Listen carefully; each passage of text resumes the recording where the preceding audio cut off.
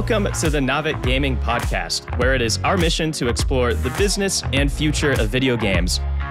We bring together the industry's brightest builders, investors, and thinkers to keep a pulse on current events, dissect emerging trends in games, share lessons learned, and have a great time. This podcast is also part of Naavik's growing ecosystem, which ranges from free and premium research to consulting and advisory services. For more information, visit www.naavik.co. This episode is brought to you by Grid, the preferred live data platform of game publishers, including Riot Games, Krafton, and Ubisoft, along with over 70 CSGO and Dota 2 tournament organizers. Grid supports them all with data infrastructure and distribution solutions to drive innovation, unlock new revenue streams, and empower both the community and professional players.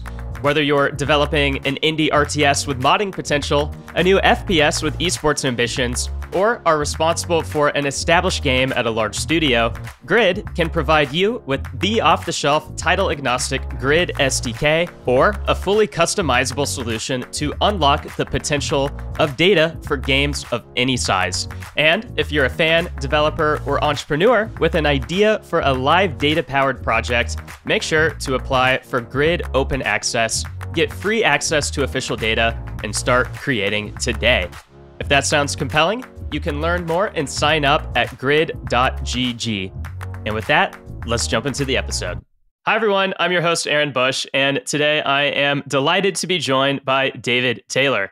David has been a product manager at companies like EA and Super Social, but what you really need to know is that he is on top of UGC Gaming as much as anyone in the industry. If you read Naavik Digest or our deep dives, for example, you've almost definitely read David's great content regarding the latest on Roblox, UEFN, or other platforms.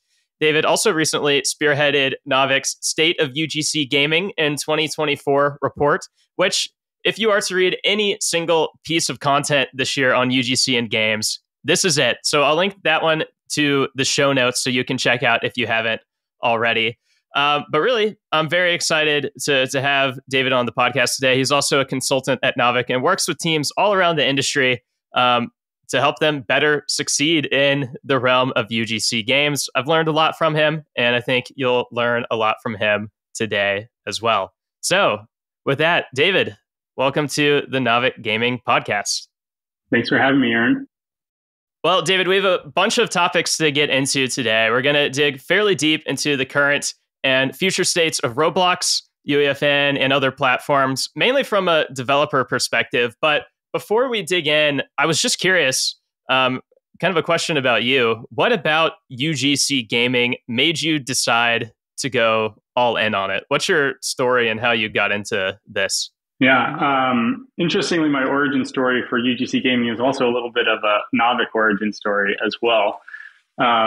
So it all started, I was doing a strategy project at EA around Web3 in the metaverse, and was obviously listening to a lot of Crypto Corner.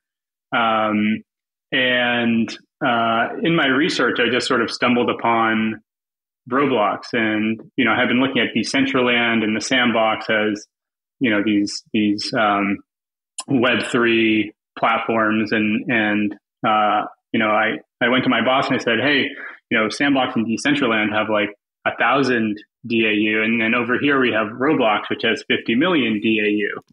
And should we maybe do something with Roblox? Because, they kind of check the same boxes of being able to sell your cosmetic items, being able to take them across experiences.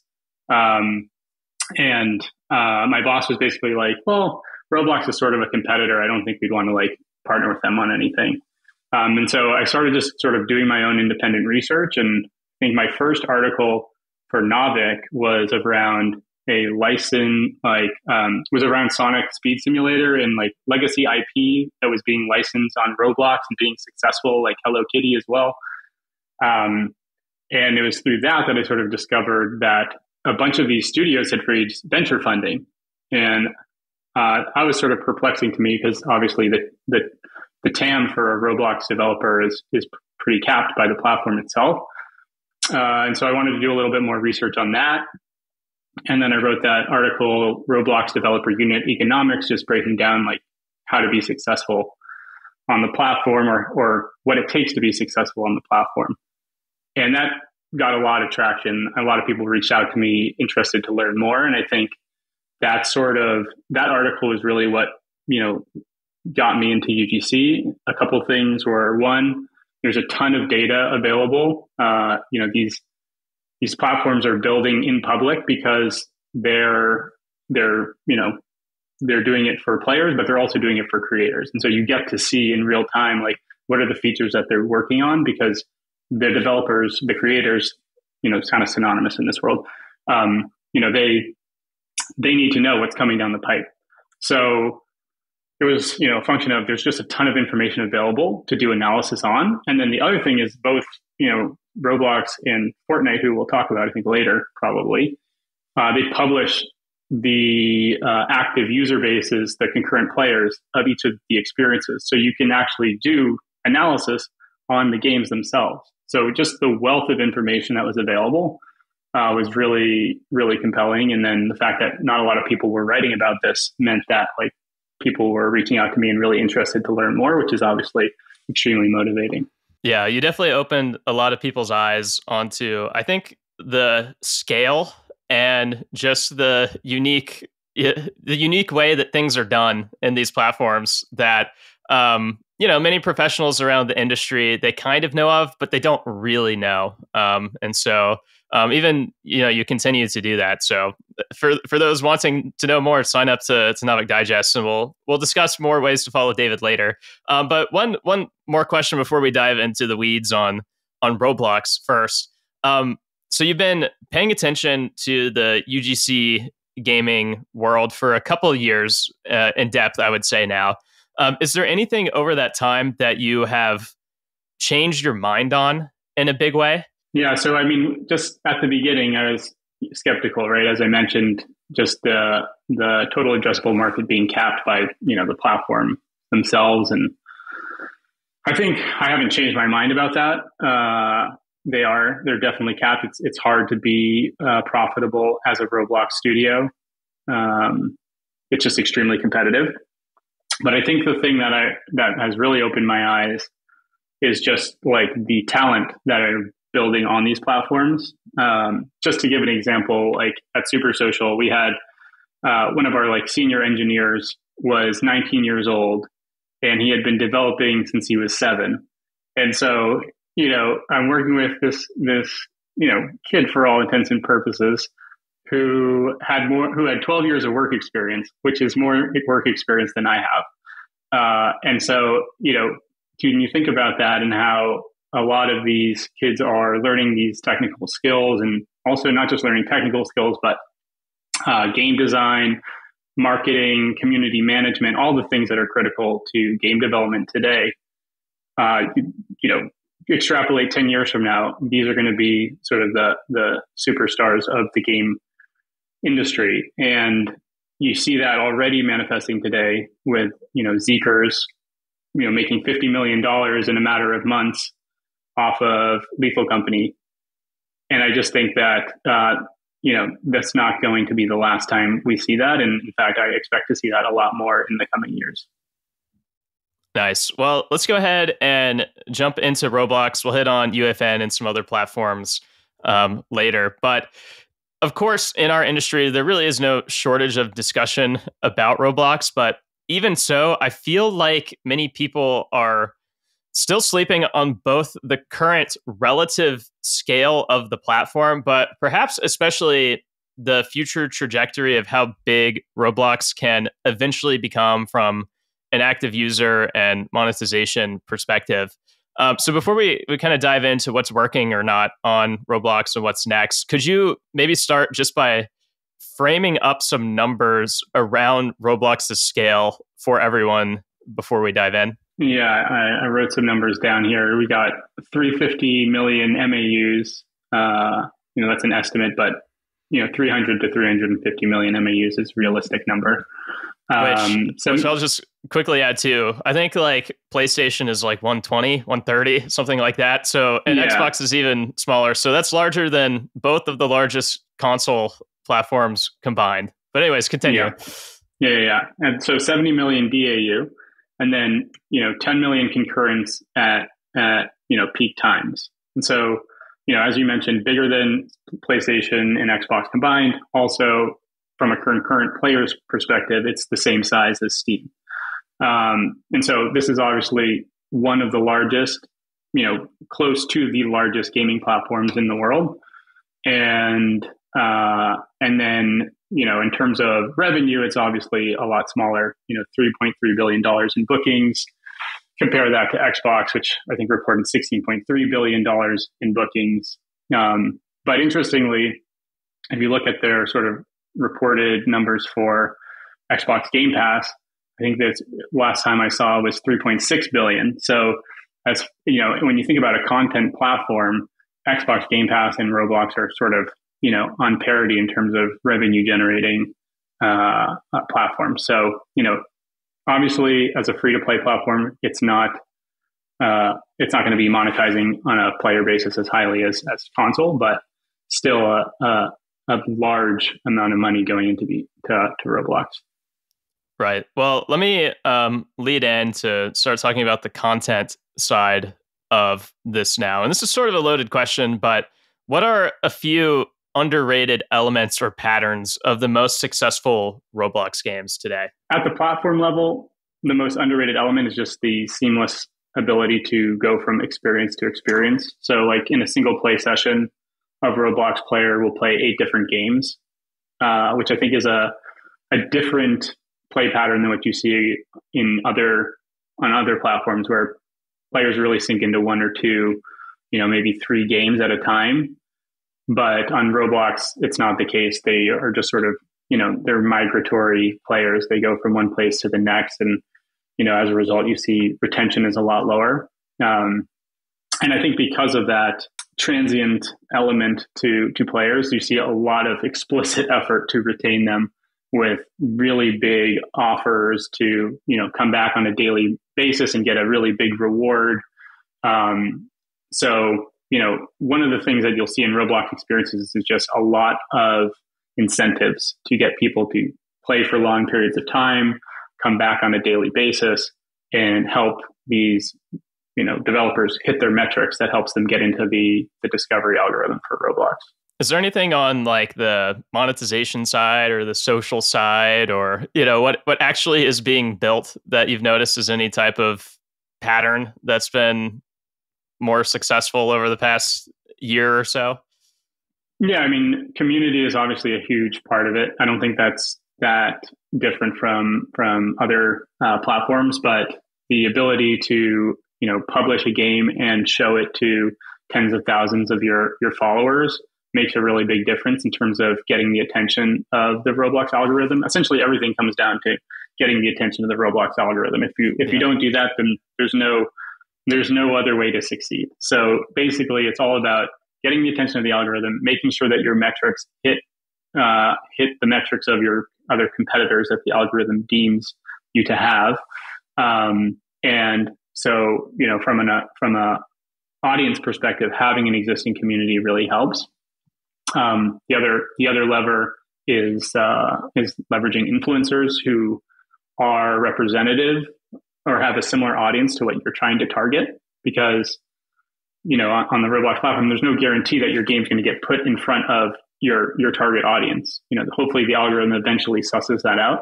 But if you really want to make it explicit, you have to sort of find other means in order to get players in the game who represent your target audience, and then train the algorithm to favor those players.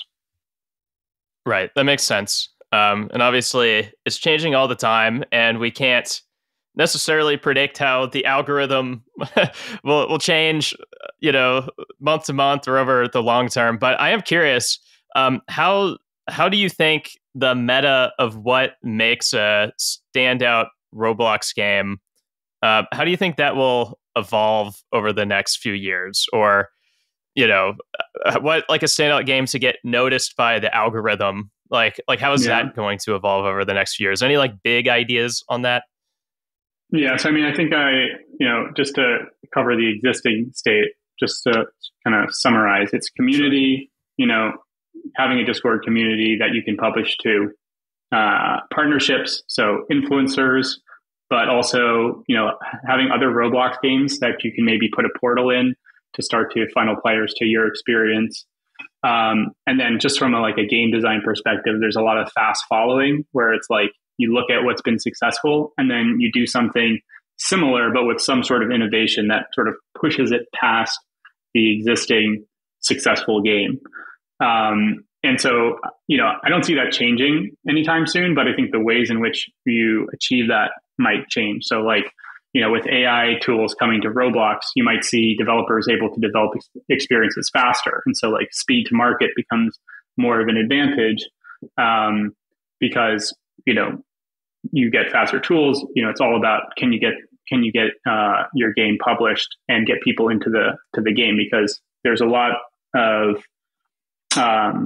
sort of a path dependency to the Roblox algorithm, which is if you already have players in your experience, then the algorithm is more likely to recommend more players to your experience. And so there is an advantage to being sort of first to market. And so speed is going to be a big factor.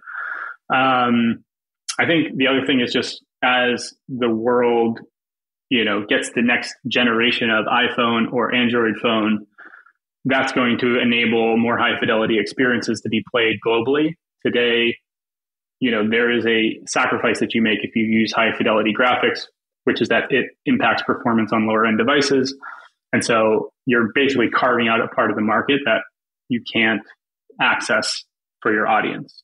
So as that changes, there's more flexibility for developers to use those animations and graphics that might, increase their memory usage.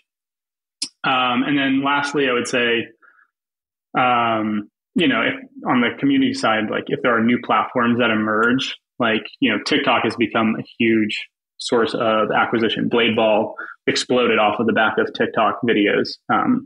If there are new platforms that emerge, then just being able to establish an audience on those platforms is a critical part as well.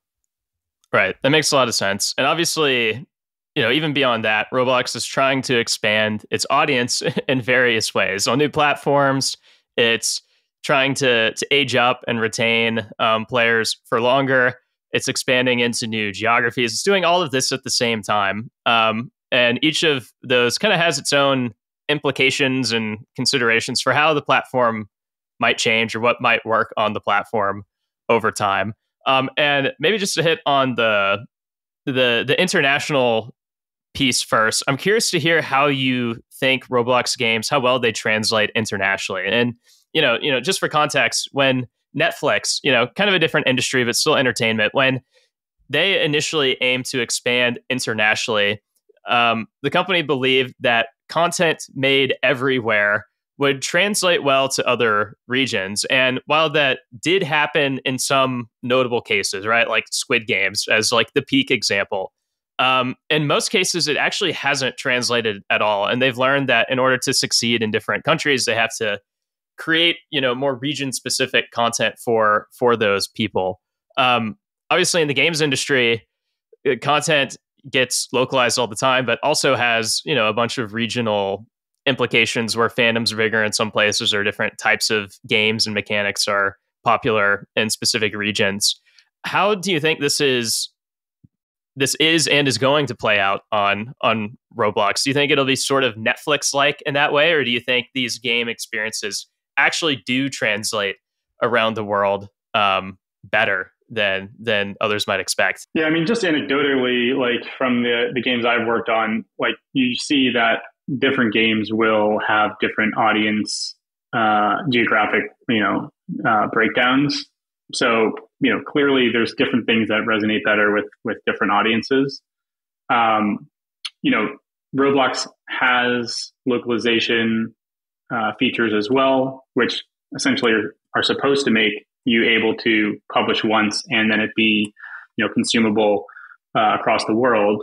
Right. Another thing about Roblox games is you really don't want to use a lot of words. Roblox players don't like to read through your paragraph tutorial. They want to just sort of play it and figure it out for themselves, or at least for it to be just intuitive with a lot of icons and And so, maybe that's a function of the localization features not being as strong, or just that these are younger players, and younger players aren't really interested in reading a lot. But, I think, international is key to Roblox's growth. We've seen, one sort of data point from a few years ago is that 70% of kids between the ages of 9 and 12 in the US play Roblox. So if you think about that, that's like, okay, the US is getting pretty saturated, right? And so how does Roblox continue to grow? And expanding into international markets is a big part of that. They've been successful for the most part. They've gotten 47% CAGR on DAUs from international markets over the last 4 years, or 5 years actually. And I mean, it hasn't all been successful. They had a big push into China that sort of failed. They tried to push into China. Within a year, they pulled out. But I think for the most part, they're finding success, and you can see that reflected in their sort of 20% year over year growth on the platform that has been pretty consistent over the last few years. Japan is a big target for them. They grew bookings there 174%. So, when you look at that kind of growth, I think, whether it's that there are creators in those markets who are building the experiences that are, facilitating the growth, or whether they're not local creators, but the localization features are enabling for that type of growth. Like the thing that I think is different about Roblox versus Netflix is like Roblox only pays if you're successful. Right. They don't pay for all the experiences that don't make it. Whereas Netflix oftentimes has to pay for content to be produced and then put on their platform. And so, Roblox, I think, at the end of the day, is agnostic as to whether they need those local creators to be successful, or if, as long as the numbers are going up, like either way, it's fine. That's fair. And then second, I just wanted to get your take on the whole aging up argument, and whether you kind of buy it, the narrative that Roblox is pushing forward. Like Roblox has been saying that the young adult segment is, fast growing. I think their fastest growing segment. But, they attach growth rates, but they don't really attach the base numbers. So, how big of a percentage it really is of their business. So I'm curious, in your research and work on the platform, have you become more or less concerned about players graduating Roblox and moving on? Or do you think they actually have done a pretty good job of keeping players on longer than they would have in the past? Yeah, this is one of those things that Roblox sort of tiptoes around, which also makes me suspicious a little bit. But, if there is reason to be skeptical, it's not because the data doesn't say that they are aging up. The data definitely says that. I think, I can't remember what the percentage was, but it's like 20% of players are over the age of 25. And then between 18 and 25, it's like another 15%, something in that range. And so from a data perspective, it's saying that they're aging up. But the problem is that how many of those accounts are kids who are having their parents create accounts so they can access more mature content? And I think that is sort of the question mark that's in everyone's heads. Like, when we would look at our data and it would say, 18 plus is your biggest audience, we were like, okay, but this was a game made for like 12-year-old kids. So is it really our biggest audience? And I think if there's reason to be skeptical, it's just that, Roblox doesn't have a way to truly track how old their players are. And as such, they may not be aging up as much as they say they are. Yeah. How do you view that longer term, though? Because obviously, Roblox is always working on a bunch of things to enable more types of games to be made that could, serve, an adult audience better than they've done in the past. Do you think they'll figure that out? And this aging up argument, will work to some degree. It doesn't mean that people won't play other games elsewhere. Of course they will.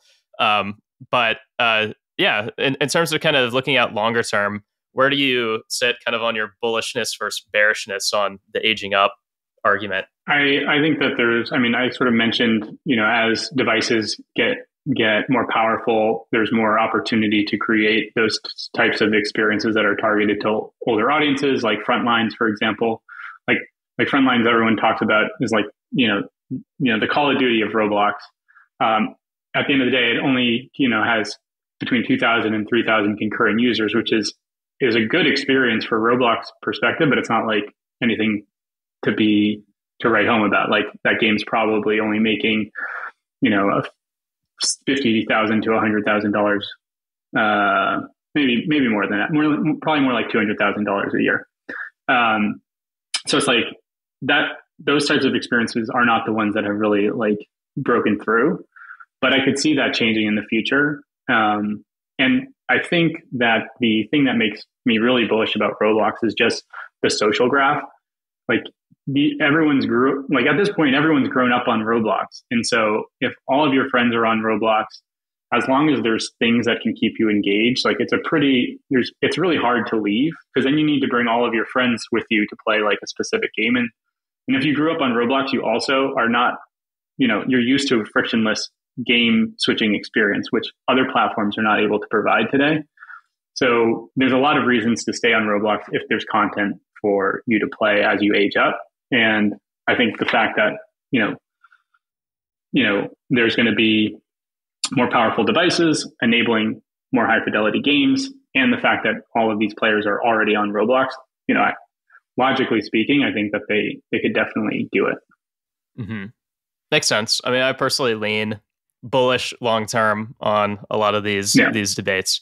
You can see the snowball, gradually growing and expanding. It's a big snowball already. It really it's growing at 20% a year. So basically doubling every 3 years. It's still rolling down the mountain. Well, kind of switching gears within Roblox, one of the most interesting new economic developments on the platform is advertising, especially immersive ads, which you recently wrote about in Naavik Digest. For those who haven't read your piece, how do you think this feature will play out in the near term and the long term? Like how transformative really is this for Roblox? Well, I think the opportunity is huge, right? On the mobile game side, I think, Eric Seufert, Data.ai, they've estimated about 50% of mobile games revenue comes from advertising. So if you think about that being translated to Roblox, which is 78% mobile, you can imagine a world where their $3.3 billion in bookings that they have today, becomes $6.6 billion in bookings when you add advertising on top of it. So personally, I think that there's a lot of opportunity there. But to date, I feel like there's not been a path put forward for advertisers to really see the ROI that they need to scale that advertising, that demand, which ultimately is what's required. So, I can go into details on sort of some of the challenges at this point. I think what Roblox is finding is they don't want to favor brand experiences. They want to be sort of a organic and non-preferential ecosystem where the best games, bubble to the top, and that's what players are exposed to. And the problem that brands are having is that, a Roblox player sees a brand. They know what that is. It's an advertisement, right? And so there's already an inclination to avoid it and to not engage with it. Even if a brand does make a legitimately compelling and engaging experience, at the end of the day, the Roblox player is thinking, this is an advertisement. I'm going to get out of here as soon as I get my reward. Right. And so that's what brands are finding is that, they spend all this money trying to create an experience that keeps players engaged, and then it's all free marketing for them, or in some cases they can make money. But that's not played out in reality. What happens is they spend all that money, make a super, high fidelity experience, really compelling gameplay, because, there's some serious talent at these studios. But at the end of the day, it's got a big brand on it that says to players, like, don't play me. And that's hard to get around. So, what I lay out in the article is basically they need to change their approach. It needs to stop being sort of like we can create a persistent experience that will engage players forever, and we only have to pay for it once, and start thinking about it as like more traditional mobile games advertising, where you create a smaller experience that's, a short, punchy gameplay experience that players don't have to learn. They immediately know how to play it, and they do it for like 30 seconds to, a few minutes, and then they get out of it. And I think if you were to do that, the cost for brands would go down, and advertising on Roblox would become a lot more compelling opportunity. And then overall, the total market would just grow from there. Yeah, I was gonna ask about the impact that ads, like new ad formats on Roblox, would have on branded worlds, because it makes sense why branded worlds became a thing on Roblox. It was, like the main way for any company to try to get in front of users when there weren't other options. But if there do become other options, do you think that basically means that these companies are just going to shift gears and mainly go more all in on advertising and other forms? Or do you think that's going to build on top of branded worlds, and we'll see a lot more of both in the future? Yeah, I mean, it's hard. I think there's a lot of just copycat sort of activity in Roblox, not just on the developer side, but also on the brand side. It's like, today brands look at other brand experiences and they're like, oh, I want to do that for my brand. But I think, as pocket marketing budgets tighten up, you start to need to show that ROI. And that's where I think it shifts to other opportunities where branded experience is more of a novelty. If you really are trying to drive ROI, then there's other marketing levers that you can pull. In one in particular that I would, say is, if you can activate on an existing experience that already has an established audience, that is a lot more likely to drive traffic to your brand outside of Roblox, which ultimately I think is what everyone wants, is to increase sales of whatever their products are.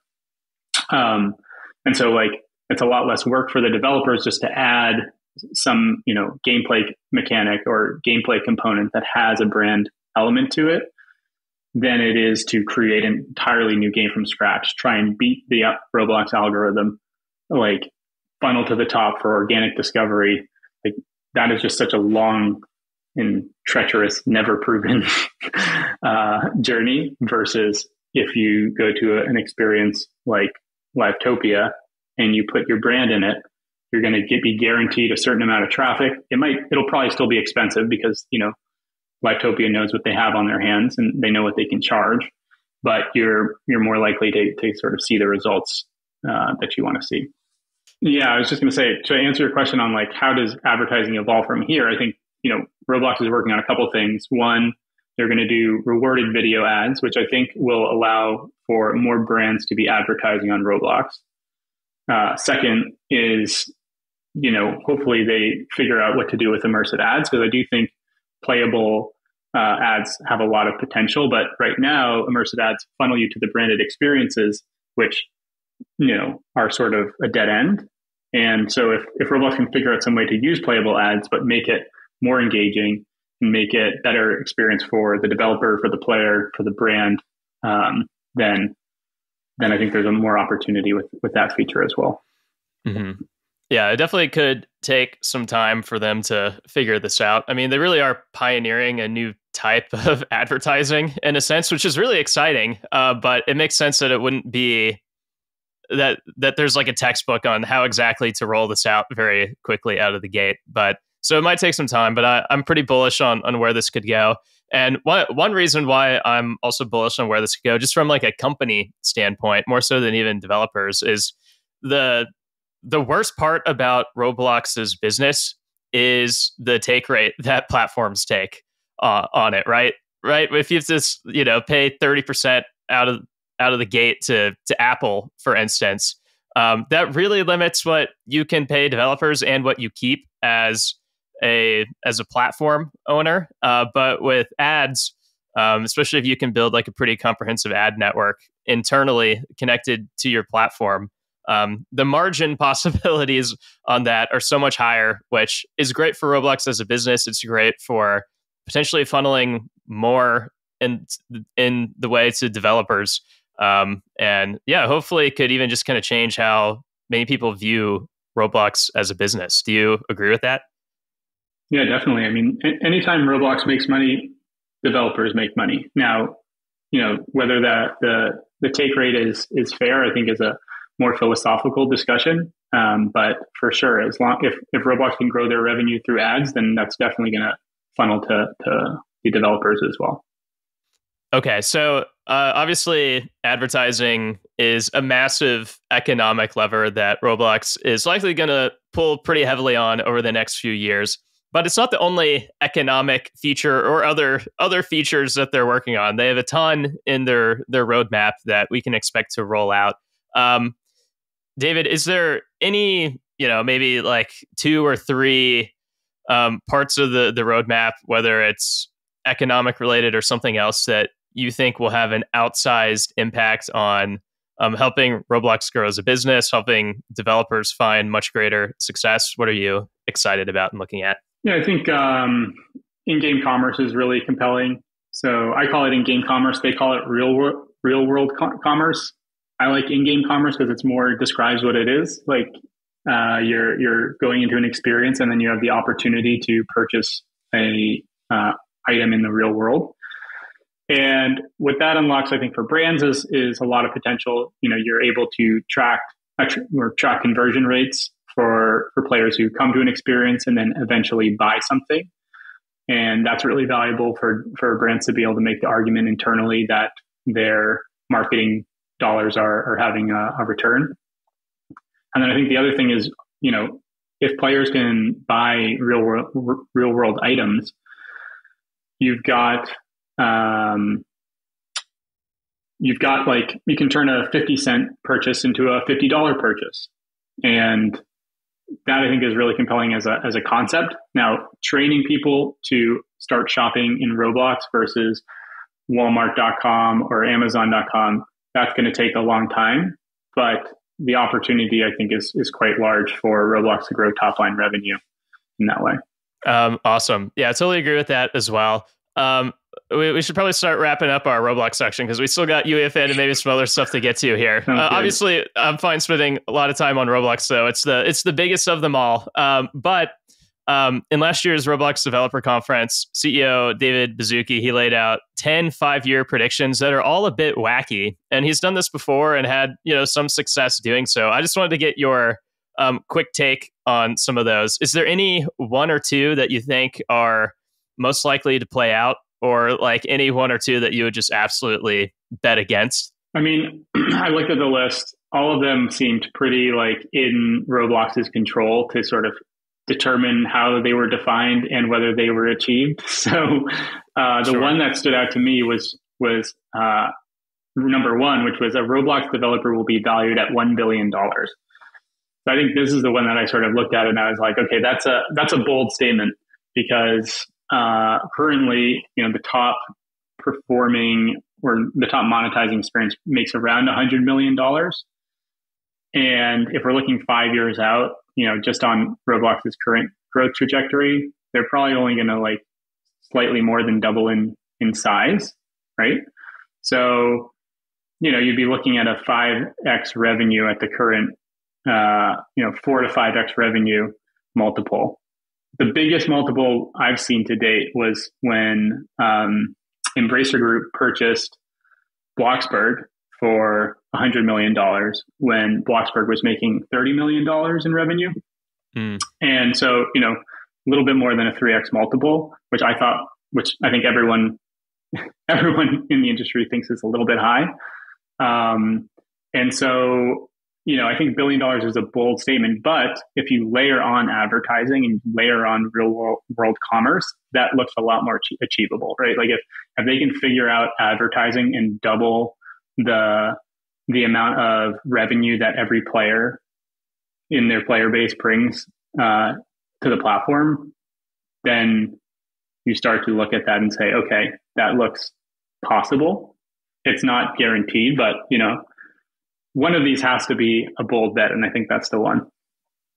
Interesting. And just so our listeners kind of know what these are, if they haven't seen them, I mean, the one that took the most headlines was saying Roblox will become a dating app. Which, I mean, okay. Yeah. But other things are like, a Fortune 500 company will use it as part of the recruiting process. A school will integrate a full K-12 curriculum, including language classes, etc. A fashion designer will be like native to Roblox and become really big without, having started in the physical apparel world or anything. Yeah. So, like, I feel like all of these probably are already happening. Like, if you think about how big Roblox is, like, all of these are probably happening on some level. Yeah, maybe. But I think you're right that the $1 billion developer mark, that's definitely the sign that they will have unlocked something, massively compelling as a business. But okay, let's see. Last question for you on Roblox before we move on. Roblox is currently a $24 billion business, whereas a business like Meta, the largest social network in the world, is worth $1 trillion. So Roblox is still, just 2.5% of the size of the largest social media company, if that's even a valid comparison. But I'm just, we'll end here on a far out question, David, which is, when all is said and done, looking at the long term of Roblox, how big do you think that they can potentially become? Are we talking Meta level numbers? Are we talking way less than that? What do you think? I mean, I think they're doing all the same things that Meta does with Facebook and Instagram. So, yeah, I wrote a bunch of numbers down to like calculate why it could be, but I just threw a bunch of numbers at you already, so I'm not going to do that. I'm just going to say yes, it's possible. And I think that the interesting question is like, what type of acquisitions will Roblox make in the coming years? In the same way, Meta made a lot of acquisitions to grow. I'm curious what that would look like for Roblox as they sort of scale over time. Yeah, that's a very good question. I don't know. They have made a ton of acquisitions, but not really of other major types of networks. So that would be interesting to see.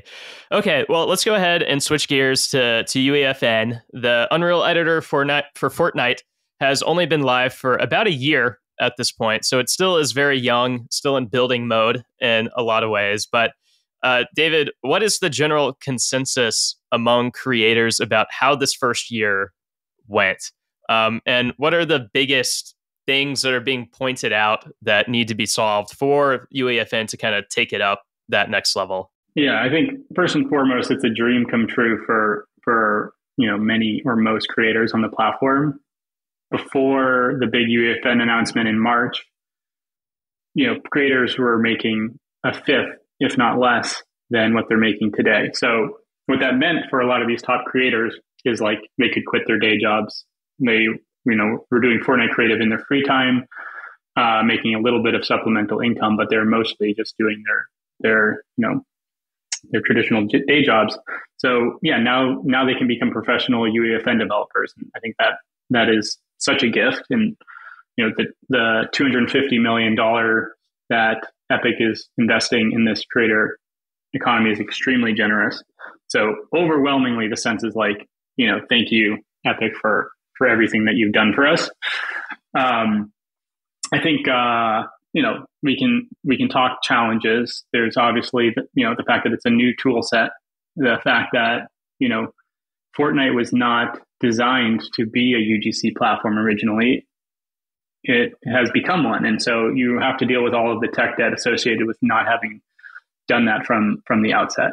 So it's going to take some time for Fortnite to introduce the types of tools that allow for the same types of experiences that you see on Roblox. And that's just been the biggest challenge so far is the fact that, there hasn't been persistence. So you can't have progression in these games. And if you can't have progression, how do you retain players? So over time, we're going to see more features get added. And I think the quality of the content will just go up from there. This is sort of an unfair question, or at least just very context dependent. But if you had to, or a studio was talking to you looking to build on a UGC platform, and they were, trying to pick between Roblox or UEFN, how would you go about answering that question for them on where to build, or both? Yeah, so if you're going to build a game from scratch, then Fortnite is your place to go because the creator base is growing. I think when I first reported on it in December, it was at like 12,500. Last time I checked, it's now at 17,500. So that's a big leap in just a month. So I expect that to continue to grow. But even still, when you compare that to Roblox's 5.6 million developers, there's far more opportunity to make a quick buck in Fortnite than there is in Roblox. So if you're just going to build a new game, then absolutely go for Fortnite. If you care more about like building a specific type of game, or you want to adopt a game, then I would go for Roblox, because if you have a game that's already established in Roblox, it's a lot easier to maintain that. You have a lot more options for how you can, retain players, engage a community. Right now on Fortnite, for example, there's no way to link out to a Discord page. So if a player comes into your game, there's no way to sort of lock them in or be able to communicate with them after they leave the game. So they're basically lost forever. And Roblox, on the other hand, you can build a community by bringing players into your game. And then when you have an update, you can ping them and say, hey, here's an update, come back to the game. So, there's just a lot more options on Roblox. The problem is it's so darn competitive. Yeah. I think that's fair. Do you think it generally makes sense for teams to build on both? Like, I know there are a bunch of, UGC studios that are trying to build on all of these different platforms. Do you think that generally is a wise move, or should teams be specializing in one of these platforms? I think a lot of these studios who build on both are doing branded experiences. And, that's a way to have, more guaranteed revenue, maybe a lifestyle business, but that isn't going to lead to, becoming the next Bloxburg, for example. So the developers who I've seen successful on Roblox have been building for many, many years. They're very familiar with what works. They're familiar with who they should be partnering with. It's just a lot easier to, once you have success, to keep it on Roblox versus Fortnite. It could be gone in a few weeks. Yeah. Well, I'm curious to get your take on what is actually working on UEFN so far, and how does that compare to Roblox? Yeah, so like on UEFN, I mentioned there's not a lot of options. On UEFN, you can, have a very clickable thumbnail. Apparently, the thumbnail is like the most important thing to get players into your game, which is surprising on one level, but also if you think about it, it's like, these players come to shoot guns and shoot each other. So, theoretically, you put them in any environment that they can do that in, they're going to do it. And so the thumbnail ends up being sort of the differentiating factor. And that's been representative of the Fortnite creative ecosystem to date. Like, you only see one or two non-practice maps or, shooter maps in the top 25 anytime you look at it. And that's because the vast majority of players still play Battle Royale, and they use Fortnite Creative as a way to warm up for their session or to practice. So I think, unfortunately, on Fortnite, if you want to have a breakout success, you're still locked into a very specific type of game. And that doesn't allow for creators to differentiate themselves through gameplay. And it more ends up being about, like, do they have the most clickable thumbnail? Yeah, hopefully that changes. I mean, it makes sense. You see kind of a meta like that on YouTube as well, where, thumbnails kind of help drive attention, but still at the end of the day, you have to retain people through your videos, get them to subscribe and such. And so maybe a similar dynamic will eventually take place on UEFN, although it's kind of weird to think about in a game setting like that. You also had laid out some elements previously about what makes a successful Roblox game. How does that compare or contrast to UEFN, or is it still really just about the thumbnails these days? Yeah, well, so Fortnite just introduced save point devices or persistent devices. So basically, now you can save a certain number of player data types, I would call it. So that does allow for there to be a certain degree of progression. I haven't seen any games come out that are like super deep in terms of progression, but it's more around like being able to track what your like kill death ratio is over time and being able to do leaderboards and those types of things, which is obviously really important for the existing audience. So it's still a big win. But hopefully over time we see more diverse content. One of the things I've seen, which I think is quite compelling, is isometric dungeon crawlers that sort of similar to Diablo. And, that was enabled by a recent update where you have more options for camera angles. And so that I think is really compelling, is like if players can play these other types of games and they can progress and collect, loot, they can come back more and want to do the next level once it's updated. There's a lot more opportunity for building an audience over time. So I'm definitely bullish on the platform. It's going to take some time for those features to come online and then for players to sort of change their play patterns to be more towards all sorts of game genres versus just battle royale extensions. Yeah, that makes sense as well. And obviously one major difference between Roblox and Epic is that Epic is also making games and experiences, whereas Roblox is purely the platform provider. And that's not necessarily new. They've been building the Unreal Engine forever. Fortnite has been a successful game for a long time, kind of alongside it. But even so, that that way of working persists.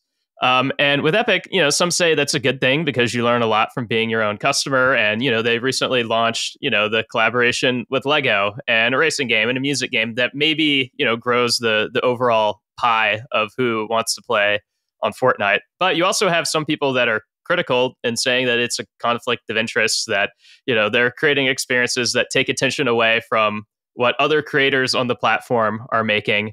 Where do you fall on this and see this playing out longer term? Yeah, I mean, first and foremost, there's no Fortnite creative without Battle Royale. So I think there's no world in which you can say that Epic creating its own games is bad for the creator economy and the creator ecosystem.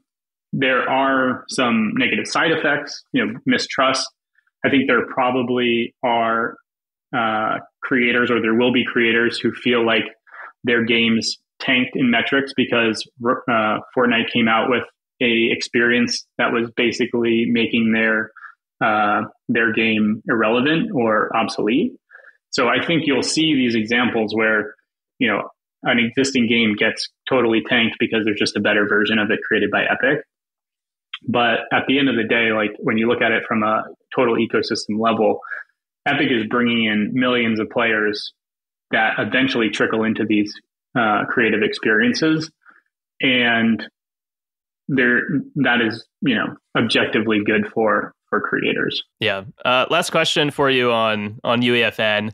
I asked you kind of the big wild question about Roblox. Can it be this big, massive thing in the future at another tier of scale?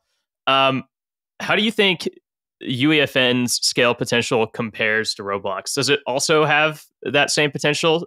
Do you think it'll always be smaller than Roblox? How do you see the size of the big two, if you want to call them that, playing out over the long term? Yeah, one thing is like there's not a lot of crossover between the Roblox and Fortnite ecosystems or even player bases. So, I think that's compelling because it means that the whole UGC industry can grow, simultaneously. There's not going to be as much cannibalization, at least for now. But, Fortnite just announced that they're going to be launching mobile up again in Europe. And I think that will be a really interesting experiment to see how many more players are coming into Fortnite now that they're accessing mobile, because 78% of players on Roblox are mobile. So, you do a little bit of math and you take, let's say it's 70 million, I'm trying to remember, 100 million MAU, like I think that was probably at the peak, but let's just say it's 100 million MAU. You divide that by 0.3, then you're going to more than triple that. So basically, that ends up being around 300 million MAU potentially, which is close to Roblox. So, like, if you are comfortable with those assumptions, you could say that Fortnite would be as big as Roblox if they had access to mobile, which they don't today.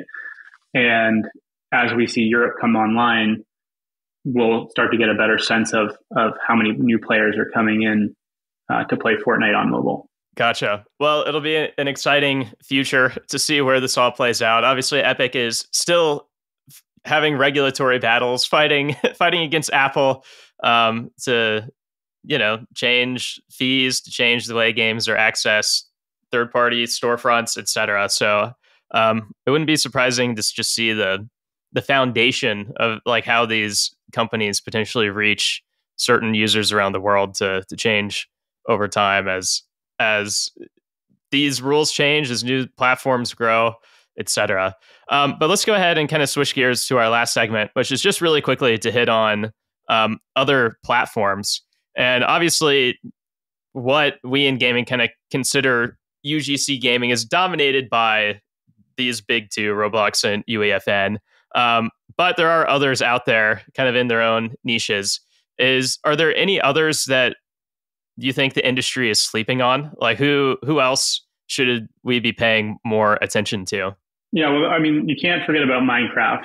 If I was going to say big two, I would call it big three. The challenge with Minecraft is that it's owned by Microsoft, which is under scrutiny from regulators. And so they're going to be very conservative about moderation and what they do with the UGC ecosystem. So I wrote an article like a year ago, just basically somewhat bearish on Minecraft as a result of that.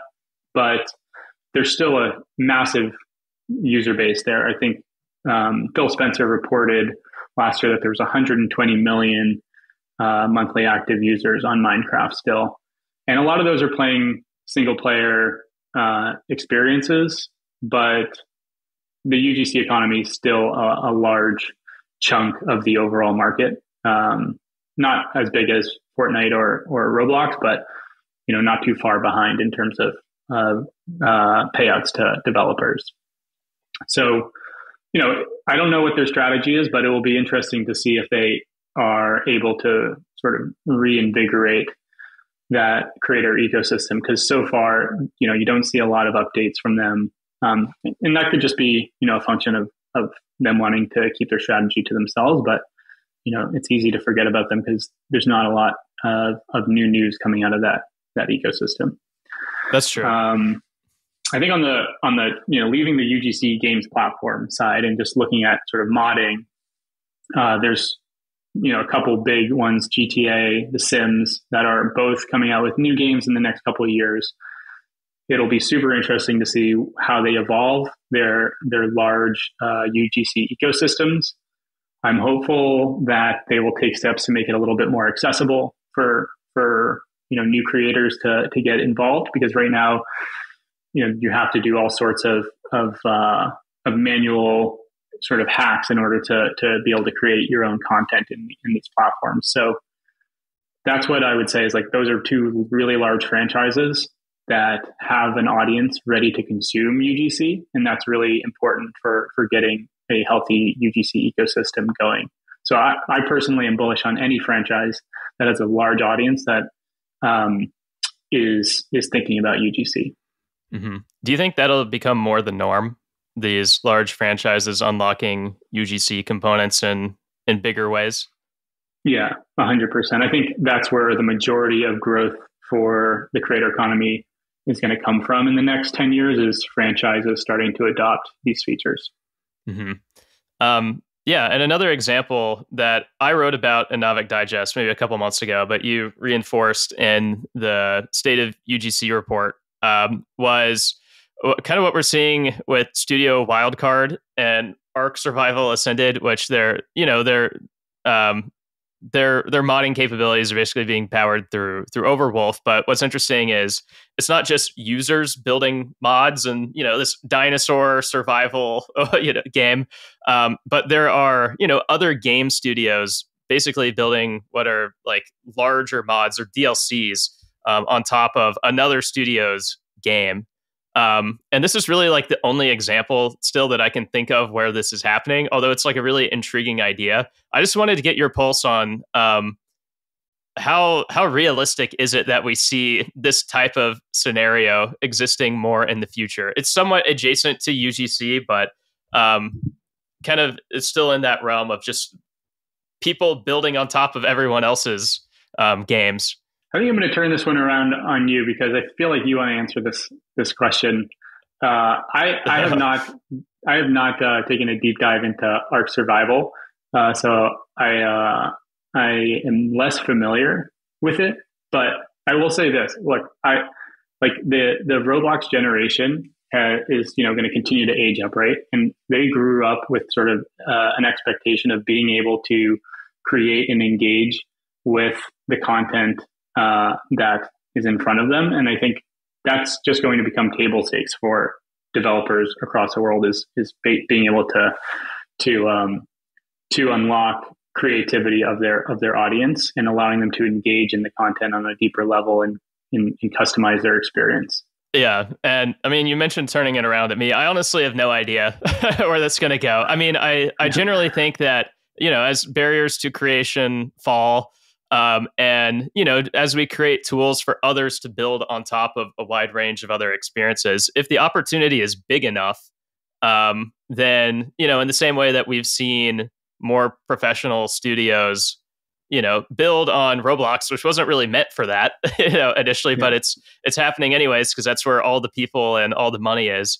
That similarly, sure, if the audience is large enough, the economics are compelling enough, I think you could see more organized businesses kind of come in all sorts of new directions to try building on other people's platforms or other people's games. I'm not really sure where that goes, but it's an interesting new world that we could be entering.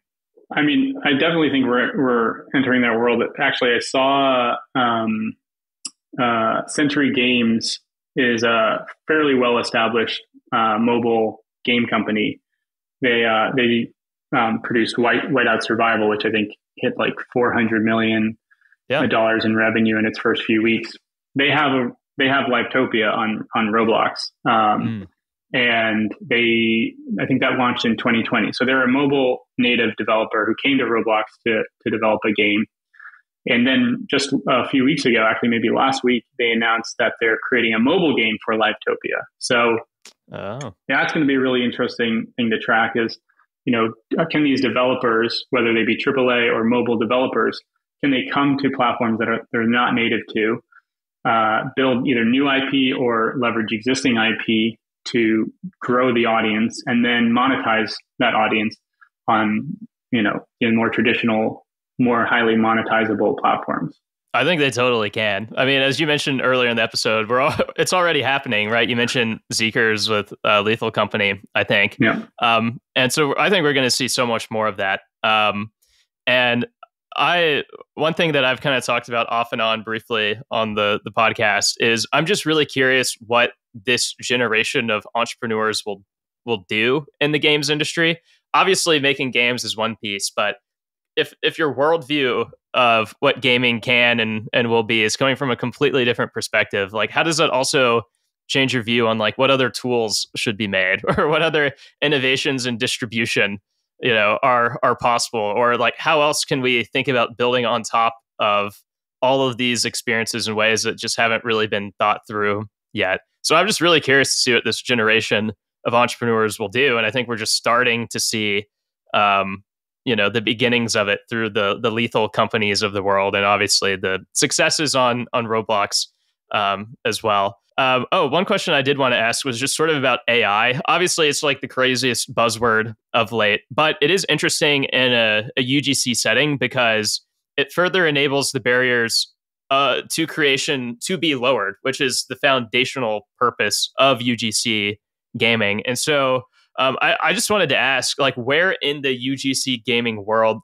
do you think AI could actually have the most impact in unlocking something big and new for the industry? Yeah, I mean, it's a great use case for UGC because most players don't have technical skills. So being able to just write a prompt and see something populate and then hopefully, being able to manipulate that in ways to refine it, with drag and drop tools, I think is a really clean use case that could unlock a lot of new content and a lot more creativity from those who are less technically inclined.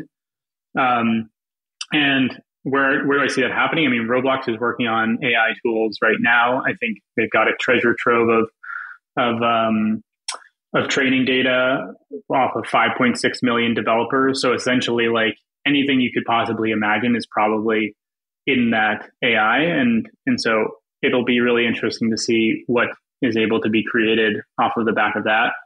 I've seen some early demos of it. It looks pretty compelling. And I mean, when you combine ChatGPT with Roblox, you can actually create like pretty robust experiences without knowing how to code, just copying whatever ChatGPT says. So I think if you see that happening in Roblox, it will unlock a ton of creativity. I think my concern is just like what that means for the developers who have, put in the hard work to learn these technical skills and whether those will be as valued as they are today once AI enables people to just put in a prompt and get the output. Yeah. I mean, my guess is it'll probably turn out to look a bit more like mobile in the sense that a lot of what differentiates the winners and losers is their ad budgets. And you mentioned earlier how Roblox so far is pretty meritocratic and how they handle the algorithm. But it really wouldn't surprise me one day if they look to at least have a separate, more like sponsored games or, sponsored experiences, similar to what you see on Amazon even or the App Store. So, well, they do have sponsored experiences. It's just right. that there's sort of a cap on how effective that advertising lever is. But yeah, I think, before that can happen, there needs to be higher monetization potential in order for developers to really lean on marketing more heavily like you see in mobile games. Yeah, I think that's fair. But especially for those who have had that success and already have it and maintaining it and kind of keeping their lead, like Candy Crush has, maintained its dominance for so long. I don't know. Maybe we'll see history rhyme a little bit there. Last question for you on UGC games, David. You see a bunch of small teams here that most people in the industry probably are not paying attention to. Could you maybe just, give a couple shout outs to a couple talented teams you think are working on cool things that you think could pop off in the future or just that you're excited about? Yeah, I mean, so one thing to note about the Roblox ecosystem is it really is all about who you know. And so, if you want to know about the like top developers, you should probably reach out to Naavik for some consulting. There are a couple that I will shout out because they're talented and I have a lot of respect and they've, helped me learn about the platform. So Simple Games is a developer who, hasn't had any like massive hits, but consistently produces games that do well and get a really good return. So right now he has a survival game out. So the CEO is Nathan Clemens, and he has a survival game out that has around 8,000 concurrents, and that's really good for the platform. And he's super knowledgeable, thinks about things in a really sound way, and he was sort of a key contributor to me thinking through Roblox developer unit economics. So if you want to learn more about the platform, he's super friendly, very busy, so he may not be available, but definitely a good person to chat with. And then obviously I have to give a shout out to my team at Super Social. really talented developers over there. If I could invest in individuals, I would definitely invest in a few of the devs on that team. So that's what I'll say as far as good devs to know. No, that's great. Thanks for sharing those. But we can go ahead and wrap up. I think really the last thing I want to say is that if you enjoyed this conversation, you enjoyed our content on UGC more broadly, and you're either building in the space or are eyeing it in some way, as an investor or a big studio or a brand or whoever you are, please reach out. We at Naavik, with David in particular, would be thrilled to chat and see how we can help. We work with a bunch of studios, brands, teams in and around the industry all the time, and would love to see if we can help you out in this crazy new world of UGC gaming. I'll leave a link for reaching out to us in the show notes. But also, I recommend too, just paying attention to our content. I'm guessing if you're listening to this episode, most of you are probably signed up to Naavik Digest, but if you're not, you're missing out on a lot of great content that David is writing. He even published a piece. I guess it'll be like a week ago when this episode comes out. But definitely make sure to sign up and see that. But also, David, I know you're sharing insights elsewhere too.